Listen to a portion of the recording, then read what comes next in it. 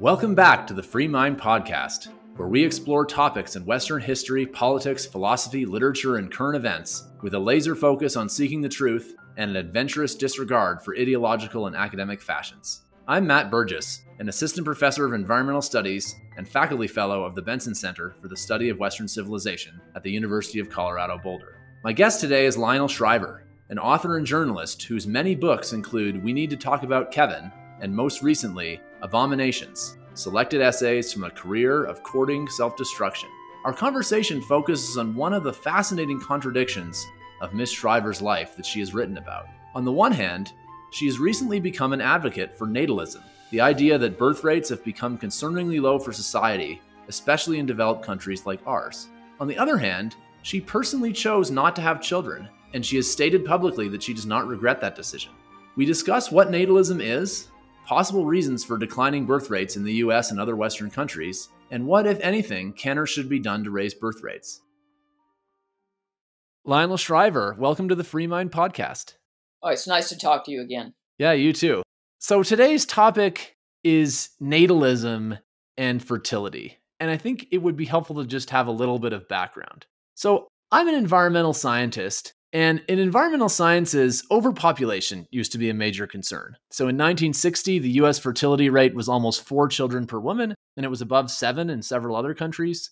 There was this really famous book called The Population Bomb that had forecasts like the UK might collapse by 2000, and so would India due to population-driven starvation. And in response to that, there were countries that enacted some very coercive anti-fertility policies, most famously perhaps the one-child policy in China, which some estimates have as causing 100 million coerced abortions disproportionately of girls. But now people are starting to talk about the opposite issue. So there was a book that came out recently called Empty Planet. The UN population forecast has been revised down. So at one point, not that long ago, it was 11 to 12 billion by 2100. Now it's about 10.5. There's some demographers that think it should be revised down even more to 8.5 to 9 billion by 2100, with actually population globally peaking in the middle of this coming century.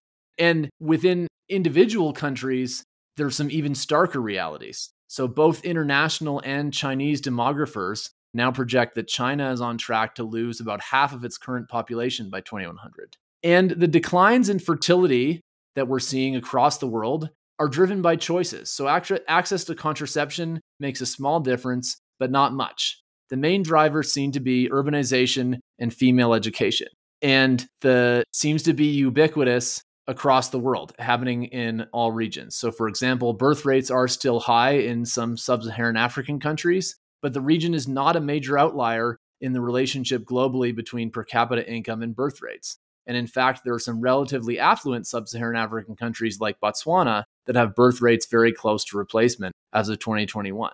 In fact, among rich countries, there are only 2 countries that have birth rates above replacement, and those are Saudi Arabia and Kuwait. And no country whose birth rates have fallen below replacement have ever come back up above replacement since then.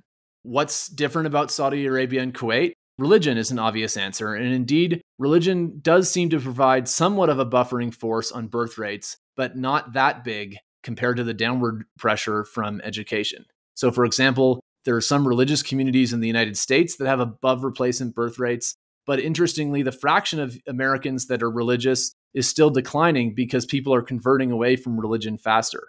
Similarly, there are some immigrant communities that have higher birth rates than native-born in the first generation, but their kids and kids' kids tend to have similar birth rates to native-born kids. And in fact, even among immigrants, the birth rate in the US is now below replacement. And so all of these trends have people like Elon Musk suddenly talking about babies. And there's this word that's floating around called natalism, which Merriam-Webster defines as an attitude or policy favoring or encouraging population growth. And so this is what I wanted to talk to you about, because you wrote an article in The Spectator this past July whose title was The Age of the Antinatalists. So my first question is, who are the antinatalists in your view? And what is it about their ideas or ideology that you disagree with? Okay, we're going to come back to that question. But in your summary of reality right now, I would differ on one point. I've read a couple of demographic tomes this last year, and one of them was completely devoted to African demography. And I do think that Africa is an outlier. And I think this is going to be a big issue with immigration, with migration, and it's going to be very political. And because race is involved, it's also going to be extremely touchy. But it does look as if by 2100, there will be at least 4 billion Africans. And that's on a continent that has very poor water resources, which is the biggest constraint on human population anywhere. And it also has poor governance. And you can talk about, oh, everyone will get rich and then stop having babies. But so far, in a lot of countries, even when they improve their economic prospects, the fertility rate is not coming down. So that's the one spanner in your summary. I do not think that we're talking about a universal, worldwide, species-wide plummeting of fertility below replacement rate. But let's return to your question. You're right, I did a column that laid out a number of, in some ways, unrelated obsessions, especially on the left, which when you put the package together is ultimately anti-natalist. The weird obsession with transgenderism, the overall, which of course often results in a lot of these people, if they do get surgery and go through cross-sex hormones, will not be able to have children. More broadly, the whole gender spectrum, the LGBTQIA plus alphabet thing, most of the behaviors of those letters do not naturally result in producing more human beings.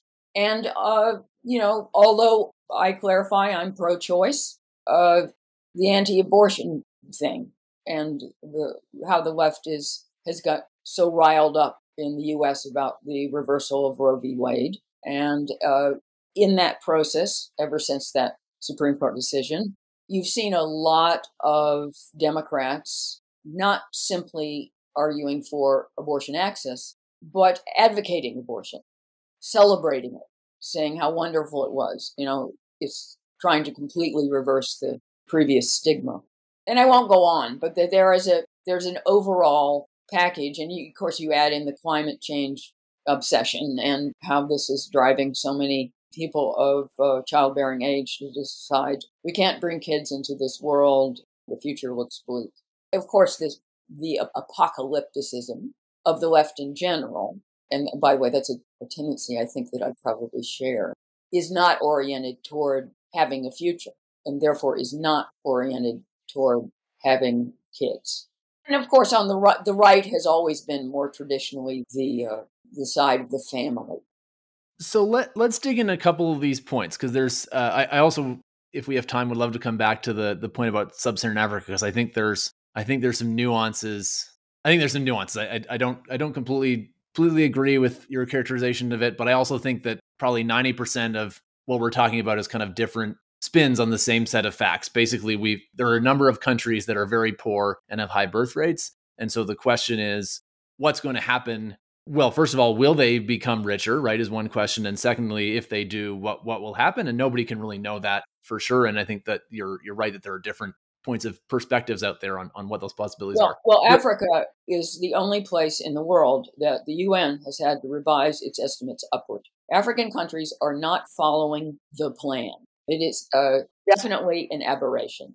That it is, although some of that is economic. So one of the things that actually I study in my research group is everybody is overly optimistic in their economic forecasts, especially in poor countries. And so if you think that there's a strong relationship between affluence and declining birth rates, one reason why I suspect that it has sometimes been the case that fertility rate projections have been off in poor countries is not so much that the pathway between affluence and fertility has been off, but the affluence part has been off. But if you don't mind, I'd love to dig in on a couple of things you said about the US. So you mentioned the trend of LGBT identification, and there's a statistic that you cite, and there's been others that have cited similar statistics, that something like 1 in 5 members of Gen Z identify as LGBT.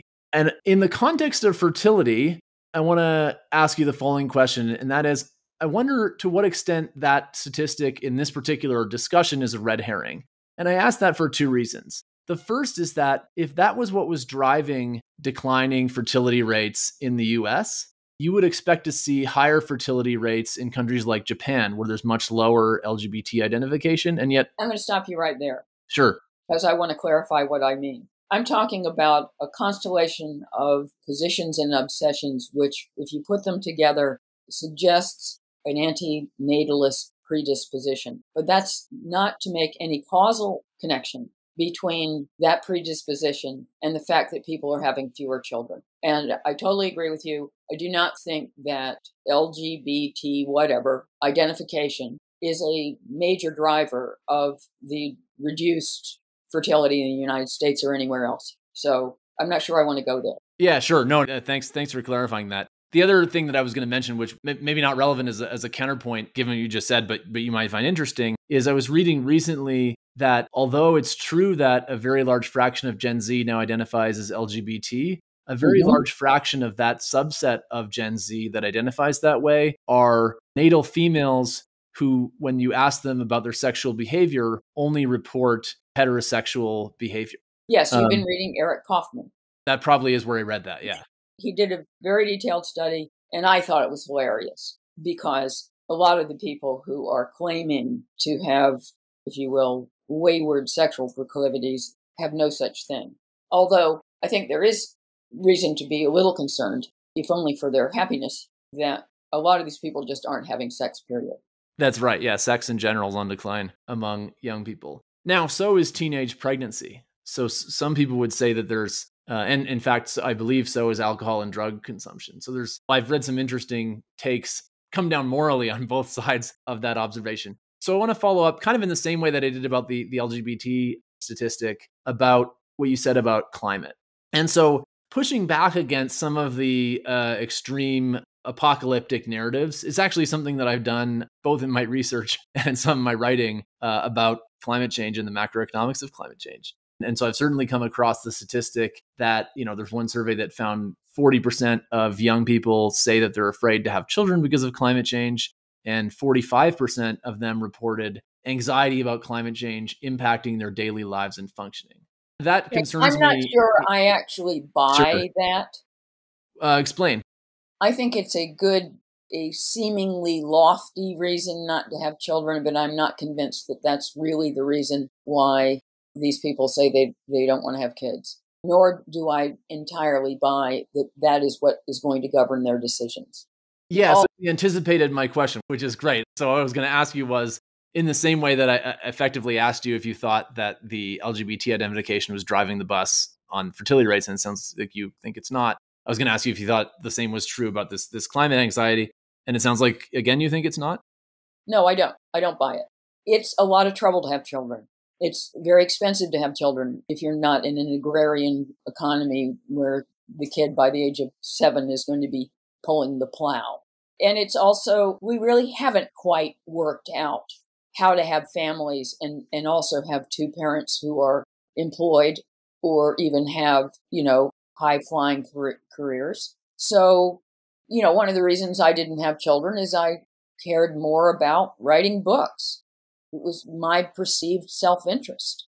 And all that trouble and boredom, it does come with a lot of boredom. If you spend much time with a 2-year-old, I just wasn't up for it. What's changed for me, I don't think that I would describe myself as having formerly been proud of having chosen not to have children. That's going way too far.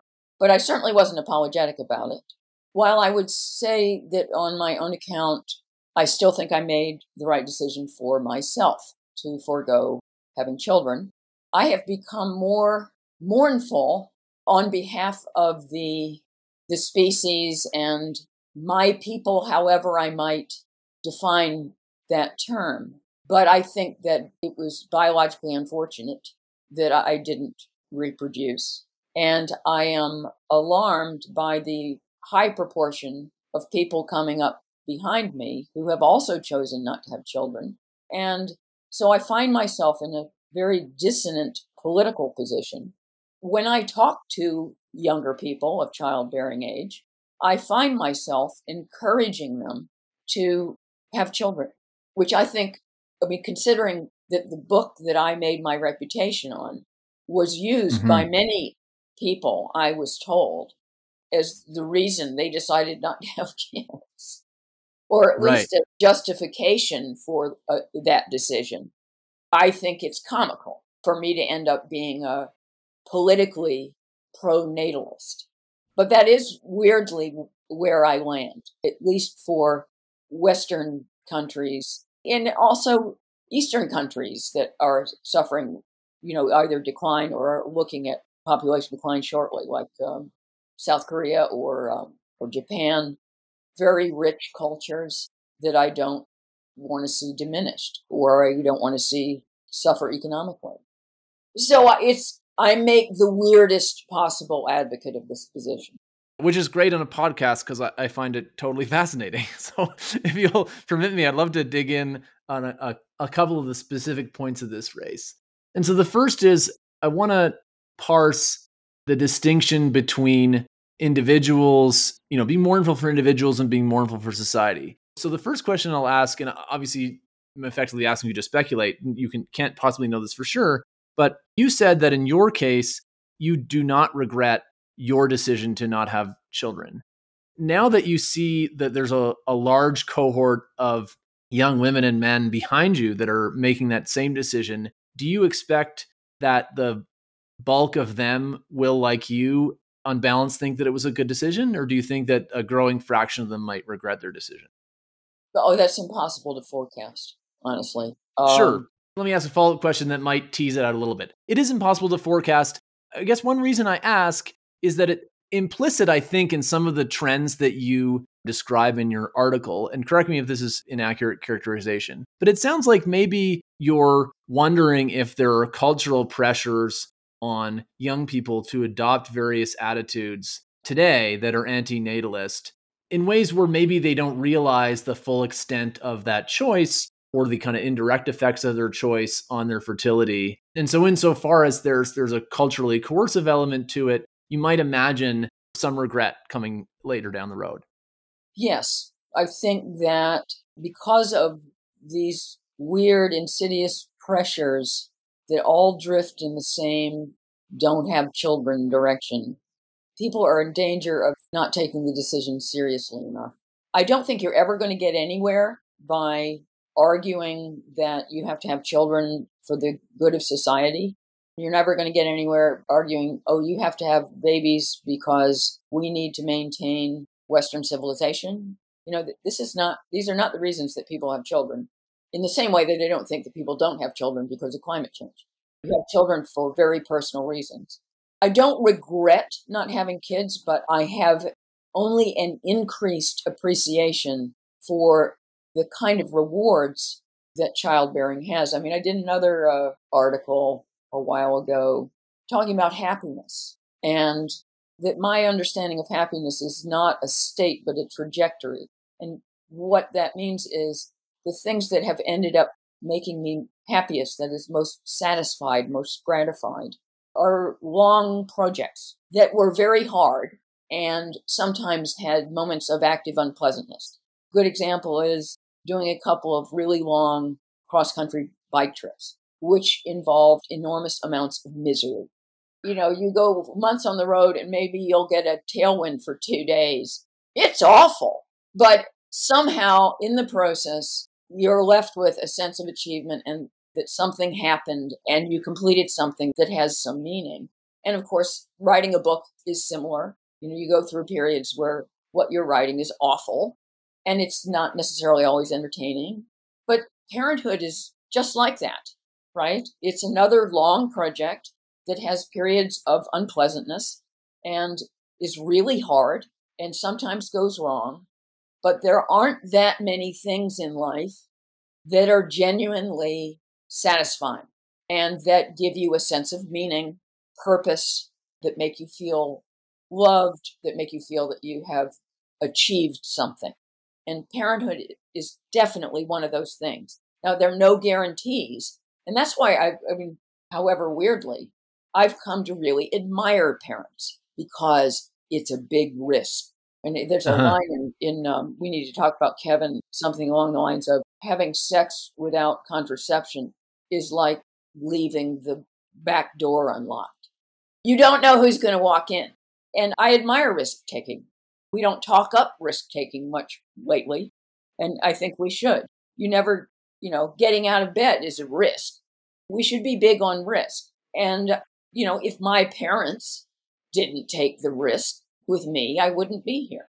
Yeah. And we all have to bear that in mind, that sense of gratitude that someone made the decision to have you, or Yeah. at least made the decision not to get rid of you. And if you feel that you are yourself a worthwhile entity, then that was a good decision. And therefore, I don't think that you owe the world or your parents or anything. I don't think you are obliged to return the favor and have children. I won't go that far. But you'll never know what you're missing if you don't have kids. And I don't either. I can just look around me. And, my younger brother has 4 children. I sometimes joke that he had mine. And I follow the story very closely. I'm very Sure. interested in how interested I am. I spend a lot of time on the phone with my brother talking about his kids. And I'm never bored, right? Right. And I don't see them very often. They hardly know me, really, because I just don't show up very often. But they have no idea how up to speed I am, because it's the remaining narrative in our family. We both lost our parents last year, and we used to talk about them all the time. And now, that story's over. Another discussion in We Need to Talk About Kevin, which is very much about the whole question of should you have kids. The wife, when she's starting to warm to the idea, talks about wanting more story. And I think that's one of the best reasons to have kids. More happens. There's more suspense in your life. There's more change in your life. I mean, the main thing that's happened to me, aside from the story of my career, is I've got old. And that's a depressing story. And children coming up, things happen to them, they fall in love, they have their heart broken, they get together with somebody, they make their own decisions about their own careers, they have their disappointments. It's like getting to live your life more than once. Yeah, that's a really interesting way to put it. And actually, I do have kids. I have 2 sons, and they're by far the best decisions that I ever made. For many of the reasons I think that you describe, although it's also a visceral, primal thing that Mhm. is hard to fully imagine before it's real. I You believe that. can't. And I don't have any access to it. So I do. It's with my parents. I have to go Right. backward. But I can't fully inhabit my parents in relation to me.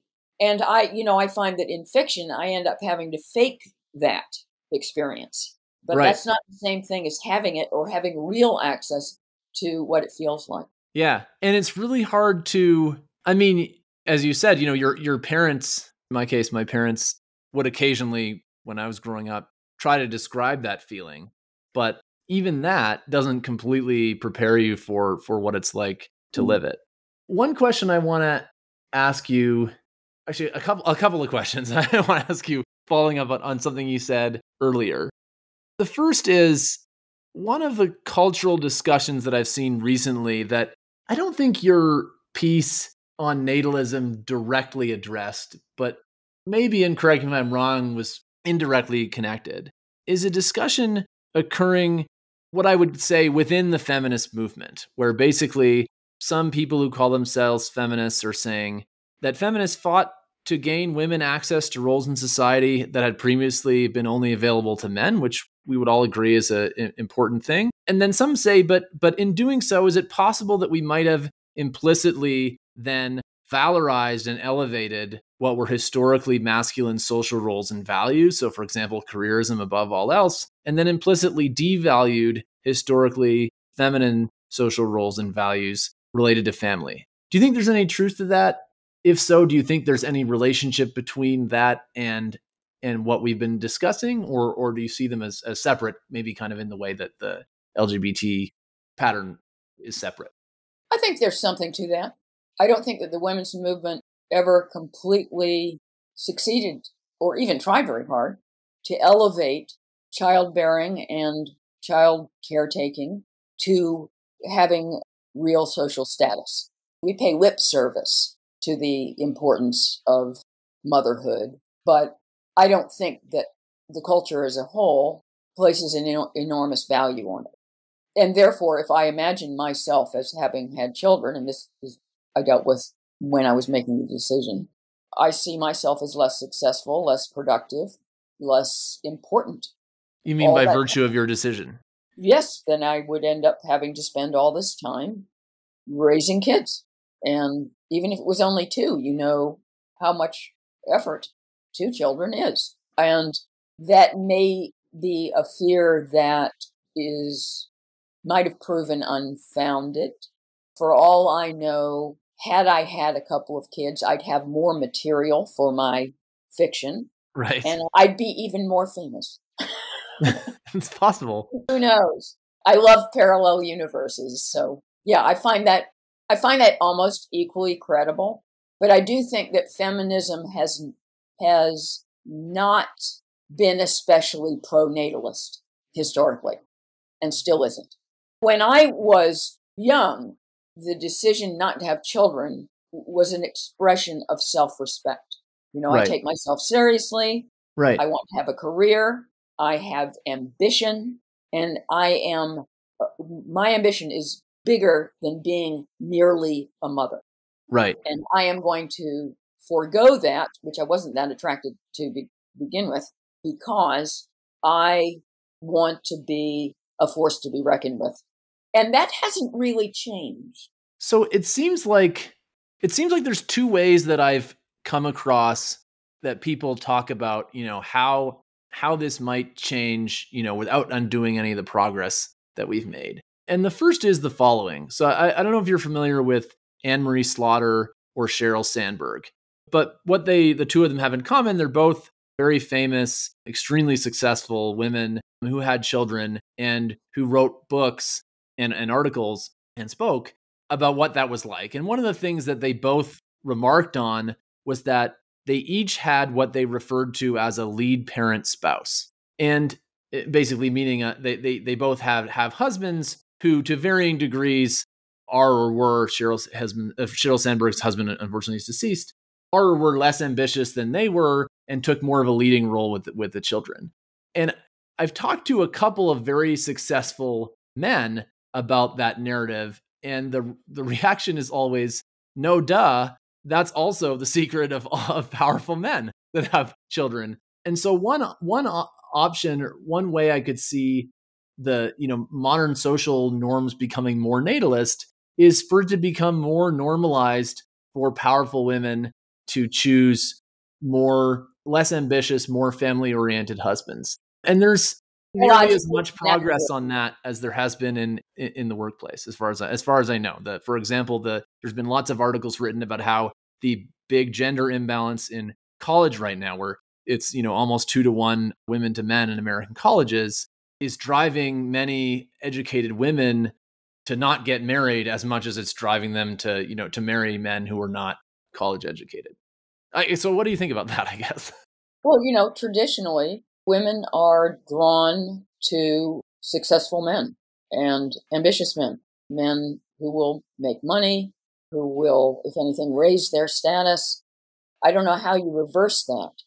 It's one thing to be wishful about how we might be different. Right. But that's a pretty primitive natural biological drive that's difficult to bend in a different direction. So that's a good segue actually to the second solution or argument that I've heard regarding the fertility rates while maintaining the progress that we've made in terms of gender equality. And that is basically around policies like paid family leave or mandatory options for part-time, which I believe they have in the Netherlands. And I believe that I'm not sure if these are exactly the right statistics, but Christina Hoff Sommers wrote about this. And I think it was something like more than half of women, when that option became available, took it, and not zero, but a much smaller fraction of men did. And so if you look at fertility rates, there's lots of countries that have policies like that, although obviously to varying degrees, and people who advance this argument would say not far enough, but none have gone far enough, to get birth rates back up to replacement. So do you think that what do you think about the argument that we just need to take those kinds of, pro-family career policies like paid family leave, mandatory allowing part-time, and just ramp them up until the birth rates go back up? It probably won't work. Why not? Well, I mean, if you look at the countries that have these wonderful policies, they don't have above replacement rate fertility, do they? No, exactly. Yeah. Right. So that would be the argument. I guess I'm asking is, do you think that implies that they just haven't gone far enough, or do you think there's something, would have to go absurdly far to work? It doesn't work. Historically, pronatalist policies enacted by government do not successfully affect the birth rate. Nowhere. It never works. You can't pay people to have children, and no matter how more graceful you make it with the part-time and the child care, you can't make them want to have children. Right. And there's something going on here culturally, biologically, psychologically that is complicated, but at the same time seems to be happening everywhere, and except Africa. Debatably. Yeah. Okay. I'll send you the book. Yeah. We can talk offline. I think where I would leave it with Sub-Saharan Africa is certainly in virtually all Sub-Saharan African countries, birth rates are above replacement. There's some of the richer ones, again, like Botswana, where it's come down a lot and it's very close to replacement. They're the exception. Any argument, any prediction, I think, would be just that, right? So it's I think it's good to know that there are just different perspectives out there. But in the big picture, African cultures, by and large, place enormous value on children and regard a man's worth, for example, in terms of how many children he has. Women too. I mean, it's both sexes. It is seen really as the meaning of life. Western culture, if we're going to keep it just the West, doesn't think that anymore. Period. Yeah. So 2 follow-up points. One is the way you described Sub-Saharan African cultures certainly applies in a broader way to religious culture. So, for example, there's a well-known review study of the relationship between religion and fertility patterns that concludes that the role of religion depends on 3 conditions being satisfied. First, the religion articulates behavioral norms with a bearing on fertility behavior, which is, I think, speaks to your point about treating people's worth as related to the number of children they have. Second, the religion holds the means to communicate these values and promote compliance. And third, religion forms an essential component of the social identity of its followers. If I think about religious communities within the United States who internally have higher than replacement birth rates, it seems like they have the first and the third of those properties, but not the second one, right? So the religion holds the means to communicate the values and promote compliance to some extent, but obviously, for the better, I think we live in a free society. And one of the consequences of that seems to be historically that people are choosing to leave religion fast enough to more than compensate for the fertility rate difference. Which I guess brings me back to something that you said at the beginning, which was that the fertility statistics in some ways have made you, and correct me if this is wrong, but I think the word you used was mournful for the decline of populations of Western, but also Eastern, and basically generally rich countries. And then yet a lot of our conversation is about, I think, again, correct me if I'm wrong, aspects of our culture that you don't necessarily agree with that have led to these declines in fertility. And so I guess my question is, what are the aspects then that you're mournful about? And to what extent do you think those aspects are or not directly related to the fertility statistics? I'm not sure mournfulness is the right word for concern for the economic future, but the economics of this are important. We were inevitably going to go through a very awkward age structure, a very disadvantageous age structure on the way to even just a completely stable population. Lots of old people, very few young people. Therefore, you have this wonky support ratio, which is really hard on young people because they're the ones who are working. They get taxed up the wazoo to support people like me. And their housing value grows slower or shrinks in some cases. I believe that it's the case that house prices are declining in many parts of Japan. currently due to the population depopulation. Yeah, and that is worrisome. It doesn't send me into mourning, but it does concern me. And I'm going to be part of the generation that most burdens the world because I'm a latter boomer. Everyone's going to have good reason to hate me and everyone like me. And it puts a big burden on the healthcare system. And if you have a national healthcare system like the NHS in Britain, it already can't cope, and it's just going to get worse. So birth rates are below replacement, quite far below replacement in some countries. There's never been a country that's brought it back up. I promised to ask you this at the beginning. I know what your answer is, but just to get out of the way, do you support coercive government actions to address this? No, I do not. Neither do I. Let's get that on the record. I absolutely do not. Both because I believe in one of the fundamental human right is to control your own reproduction. I also think that these policies are doomed to failure. So it kind of loses on both levels. And you mentioned earlier that you're pro-choice. And are you also pro-access to contraception? Of course. Yeah. Okay. Just getting all those things out of the way. So then my last question is, what, if anything, can be done about this or should be done about this pattern? And how do you, if at all, do you see it resolving itself? And the letter question is basically the idea that, mathematically, it seems unlikely that we're going to, decline to zero, right? In countries with low birth rates, which means that birth rates are going to come up eventually. And so how do you see that happening? You're right. I am not actively concerned that the human race is about to disappear. It may be changing in its composition. That isn't necessarily some big tragedy. As a species, we've never been in this position before where we have so many parts of the world not replacing itself quite. But it takes a long time. I was amused to read South Korea has apparently on some pronatalist campaign with its people doomed to failure and has calculated that in something like the year 2753 or, there will be no more South Koreans. Well, that's a long time from now. And I always take projections 750 years out with a grain of salt. As you should. Yeah. So, and you can certainly make a case that for our species to have voluntarily pulled back its fertility is a good thing because it was going through the roof. I think it's a mistake to imagine that so-called overpopulation is no longer a concern.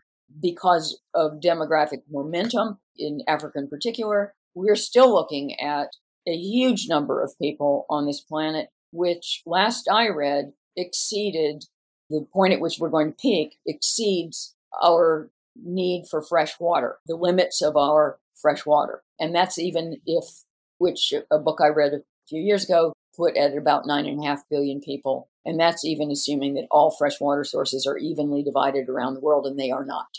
Okay. So I don't think that too many people is no longer a problem. And there's certainly parts of the West right now in the United States are becoming overpopulated in relation to the water resources. And it's becoming very political. You're talking about, for example, the Southwest with the concerns about what's the reservoir called? So I don't think that concern is over. And I am not worried about the species disappearing. And there may be some good things about certain places losing some population. All eyes are going to be on Japan because they're way out in front in terms of what happens to a society which just doesn't have very many children and little by little gets very old and then starts getting smaller and smaller. And same with economic growth, interestingly. Them and Italy are two of the only examples I know of developed democracies that have undergone 2 decades or more of almost stagnant economic growth. But if one is concerned about, if you look into the future, isn't it potentially dire that you go into a kind of slow death spiral? I do not think that there is a governmental answer to this. And it doesn't have to do with policies. It has to do with what people want. And what people want really comes down to individuals and their decisions, their desires. I'm not saying that the larger culture doesn't have an influence. It certainly does. But in that sense, I think it's more important for me to talk to people who are maybe in couples and they're 30 years old and they're wondering whether they want any kids. And for my part, however ironically, and, I take the accusation that I'm a total hypocrite cheerfully. But what I can do is to urge them to consider it. And that's for personal reasons, not for political reasons, but because they may be happier people. They may have a richer life. And that, I believe, bears out in the data. And certainly I believe it bears out that the vast majority of people who do have kids are happy with the decision and don't regret it. So maybe as a final parting thought, is it so simple as folks like me who have kids and are happy about it need to be louder about that?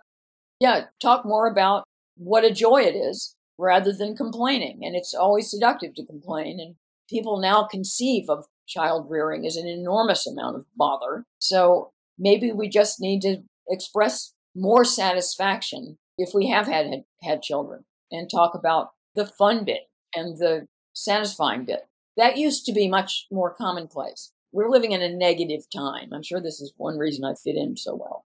I mean, certainly the mental health statistics bear that out. But before we get off of the happy note that we're on, maybe, let's just end on the happy note that we're on. And let me just say, Lionel Shriver, thank you so much for joining us in the Free Mind podcast and for speaking recently at the Benson Center. Thank you very much. I'm grateful to the Benson Center for bringing me over. It was a nice night, and it was fun to reprise our conversation. Yes, thanks again. The Free Mind podcast is produced by the Benson Center for the Study of Western Civilization at the University of Colorado Boulder. You can email us feedback at freemind@colorado.edu or visit us online at colorado.edu/center/Benson. You can also find us on social media. Our Twitter, LinkedIn, and YouTube accounts are all at Benson Center. Our Instagram is at The Benson Center, and the Facebook is at Bruce D. Benson Center.